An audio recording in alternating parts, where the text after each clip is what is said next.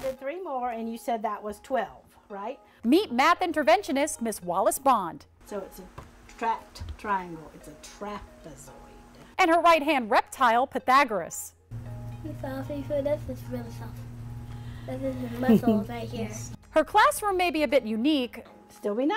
Still 9, right? But her message stays the same. If you don't take that time in elementary school to build that strong foundation, then they, aren't ready to hit the ground running. That a strong foundation is built for not only her students, but I only know like adding and subtraction, and now I know like how to do like in a snap and fractions. But their parents as well, like James Taylor, whose daughter Morgan is teaching him math. They teach 5 senses in school, you know what I mean? But they don't teach you common sense. So you gotta get that where you can get it. That's because here at Brockman Elementary School in Richland District 1, Miss Bond is teaching her students' parents the new math formulas. So many of them have come and said, help me, help me know how, help me know why doing it this way is better than doing it the way I learned. The goal of the new Common Core Math offers students a variety of techniques for teaching their final results. Could also be 3 rows of 3. The hope is that students will have a whole toolbox of different strategies to rely on, and not just know the answer, but why it's the answer. If you had a hard multiplication problem, could you tell why it works? Or subtraction with across zeros, can you tell why that works? Well, if you know different ways, you can say, I understand why that works. That's not the way I do it, but I understand why it works.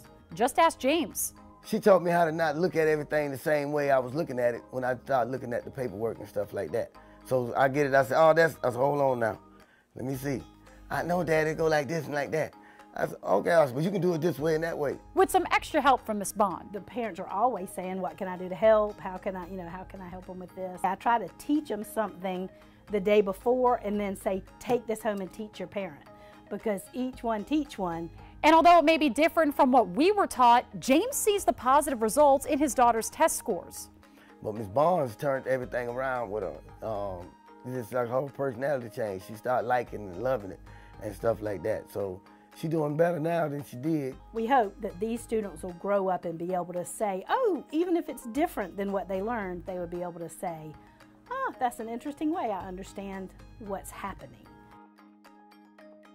Well, there you go. There's a new way of learning that math. Well, so sweet. It's so great there. Miss Bond, we have to huge congratulations there. She's actually a finalist for this year's Presidential Award for Excellence in Mathematics and Science Teaching. It's actually the highest honor by the U.S. government specifically for K-12 science, technology, engineering, math teaching. This is so incredible. Miss Bond is one of 6 finalists in South Carolina for the award and one of 3 in the mathematics category. I love Miss Bonds. I love the lizard. I love the parents who are showing up to relearn math. I love everything about this story. Yeah, Pythagoras is definitely the best teaching assistant I've ever met in my entire life. And he's definitely helping Morgan and James learn a little bit of math there. Honestly,